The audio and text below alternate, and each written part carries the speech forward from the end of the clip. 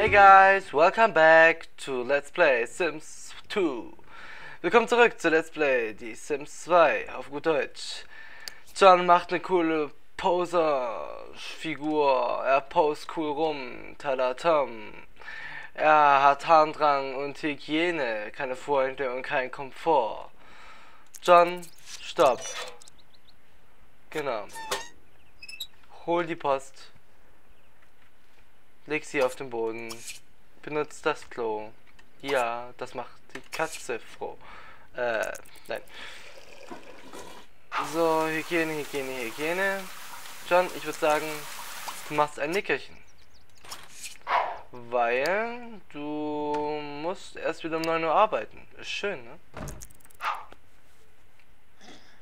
Da schläft er. Unser kleiner, süßer John. Egal. Gucken uns derweil in der Wohnung um. Also, John wird älter. Oh mein Gott. Falsches Geschoss. Stopp, John. Du hast immer noch dieses Buch da liegen. Es wird immer liegen bleiben, solange du in dieser Bude wohnst. John, genug geschlafen. Aufwachen.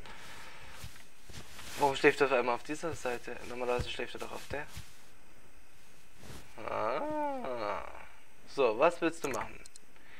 Ein Sandwich essen. Gucken, ob es das für dich gibt. Zu Abendessen. Nein, gibt's nicht. Es gibt heute Spaghetti. John, das schmeckt dir bestimmt. Stopp. Du hast ja gar keinen Hunger. Wir müssen uns jetzt wirklich was überlegen, was wir machen, wir zwei. Weißt du, da schauen sich Leute das an, was du da machst. Das ist wie die Truman Show oder Big Brother oder was auch immer. Wir müssen den Leuten was bieten. Wir rufen Katharina an. Ich glaube ganz gut. Oder nein, wir brauchen eine Frau und kein Teenie. Wie waren diese Ursel Göppel?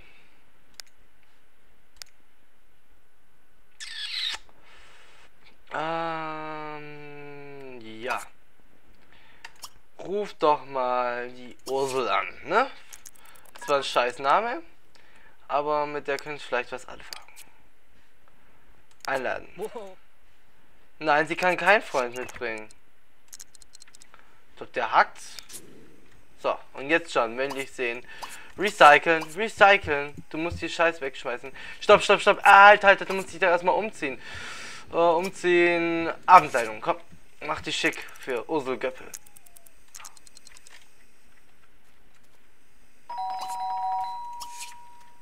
So, und jetzt, John, zeig, was du drauf hast. Der Mann im Smoking kommt, der macht die Tür auf. Er wird jetzt zeigen, wie es sich so gehört. Er fängt schon gleich an.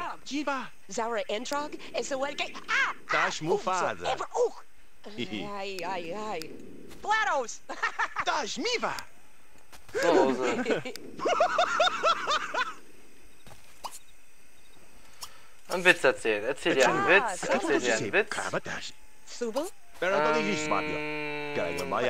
erzählen. So, stopp. Schon alles okay? Wertschätzen, bewundere sie. Ja, es funktioniert. Bewundern funktioniert.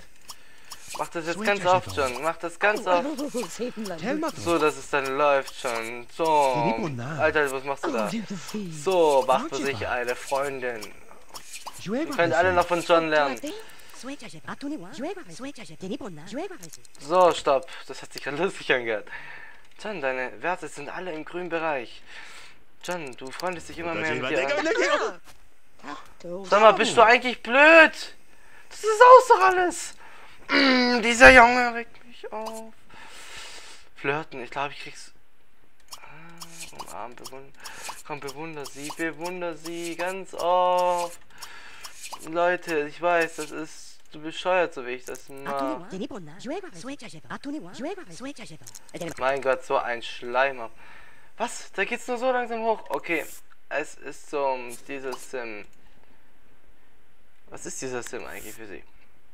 Ich kenne diesen Sim schon eine ganze Weile, aber wir sind noch nie richtig näher gekommen. Klar, Du kennst den Sims schon seit einer ganzen Weile. Du weißt gar nicht, was eine Weile ist. Na gut, für dich. Dadurch, dass du nur so wenig lebst.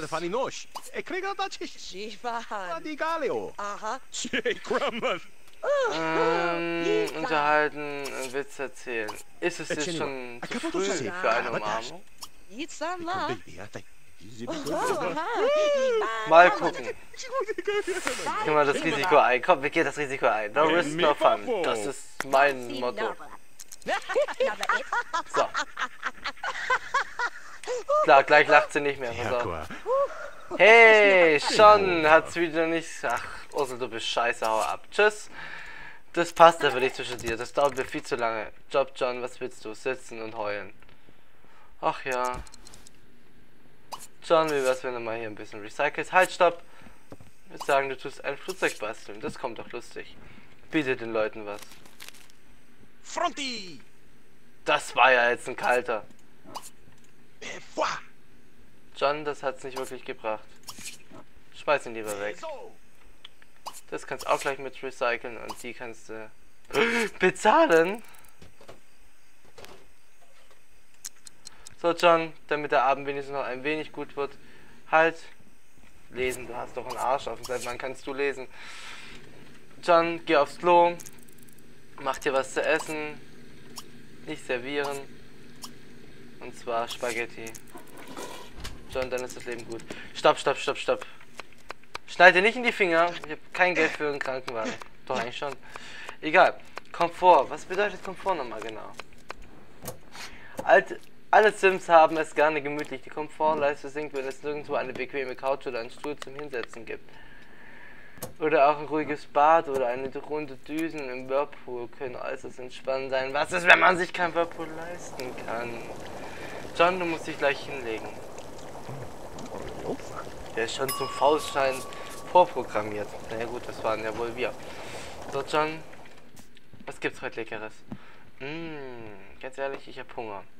John sitzt neben seinem Computer und isst. Wie Inet kann man sein? Und wie er isst. John, jetzt vor den Low-Rechner, weißt du das? Wo ist gleich deine Tastatur angeschlossen? Deine Maus? Boah, er hat schon eine kabellose Maus. So, John, das ging aber schnell mit dem Essen. Sitzen. Er freut sich, weil er sitzen kann. Ich würde sagen, du tust jetzt hier mal faul rumsitzen. Da hast du Komfort genug. Ist das Komfort, ha? Ja, das würde ich auch sagen. Komfort pur. John, das macht ja keiner so schnell was vor. Auf dieser übelst bequemen Couch. Stopp, stopp, stopp. Er will zocken. Der Junge will zocken. Es ist nachts um 3 und er will zocken. Gut, bei mir ist es auch schon nachts. Guck, was zockst du denn so Schönes? SSX3. So, zeig mal, was du drauf hast.